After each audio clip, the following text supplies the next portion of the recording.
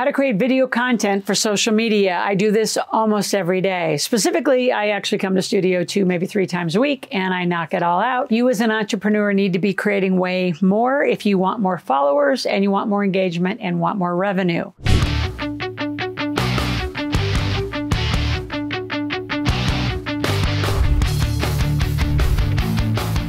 So let's talk about specifically, how do you create compelling videos and content? That's actually for social media. And we're going to talk about what are the strategies for consistent and impactful videos.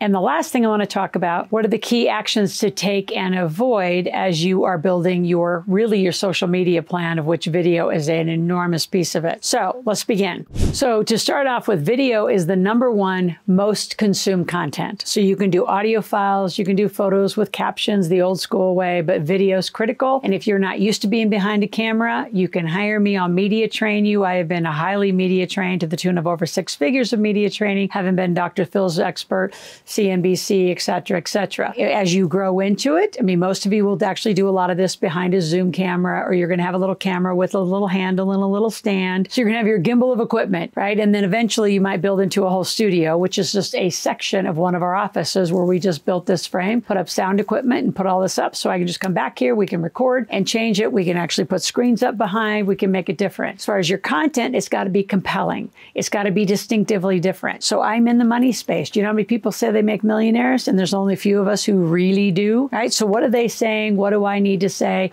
What it gets people's attention? And usually there's a little bit of a shock factor. So thank God I had no filter going into this whole social media realm. Like when COVID hit, I was a stage presenter. Right? So I'm used to being in front of audiences. I had no problem being in front of a camera. I can tell you being in front of camera is extremely different than being in a live audience with interaction. So I had to change a lot. I had to get new training.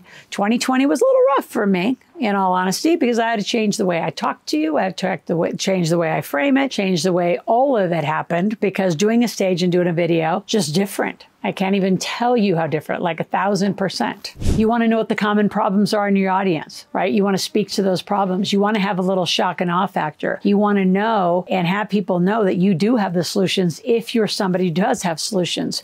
If you're out here on social media just to entertain, just entertain. Now, if you just have one product, right, then you got to get a little creative about ways to engage an audience around a one product offer. I would highly encourage you to expand your offering. One product offering isn't going to even probably get you the revenue that most of you deserve or want. So think of, again, a customer experience. And how do you, through video, take your client, right, your lead on a journey, those who are watching and engaging with you. And then you got to engage back and you got to stay highly, highly available to them. So what are strategies for consistent and impactful video? Well, I usually do long form. So I do these first, right? Because these are around 8, 10, sometimes 12 minutes. So for YouTube. And then we hand it to our other teams to cut from for Instagram, for TikTok, for LinkedIn, for Twitter, for all the other social channels. Now, some of them have different frames and formats. So sometimes I will just do 1-minute content, right? For Instagram, for example, they want 1-minute content in a very different format.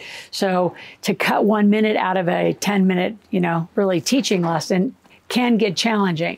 But when you do long form, you can create it into transcriptions, you can create it into ebooks. There's so much that you can produce and create as you do content. So just get used to it. And I cannot tell you enough, one of my #1 trillion dollar tips to learn how to do this well is just start interviewing other people. Because a lot of you standing here for hours now behind a camera, you don't have enough content, you don't feel comfortable enough.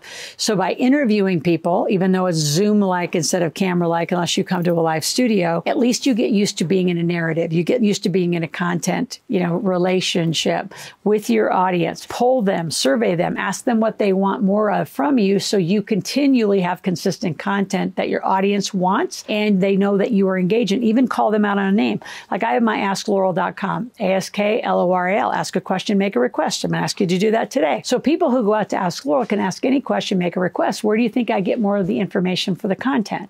based on the questions. Get thousands of questions a month. And out of that, it informs our teams, right, who actually help write scripts and organize all this content.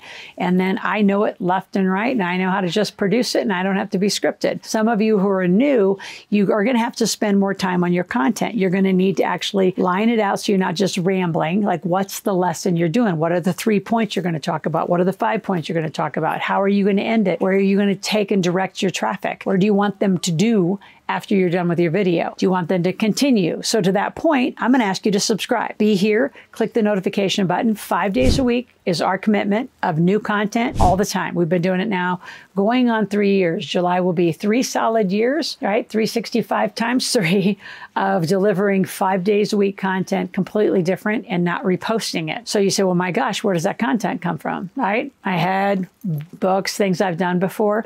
If you don't have these, then guess what? I would highly encourage you to do this, do interviews, take all of that and then make one of these so you have something to sell as a $10 or $12 or $17 offer to your audience. So as people tell us what we want, just so you know, we do use AI, we use ChatGPT, and we double check it because it's not always accurate, right? Especially to my content, and because it's kind of a stock, kind of boring, but it gets you some outlines.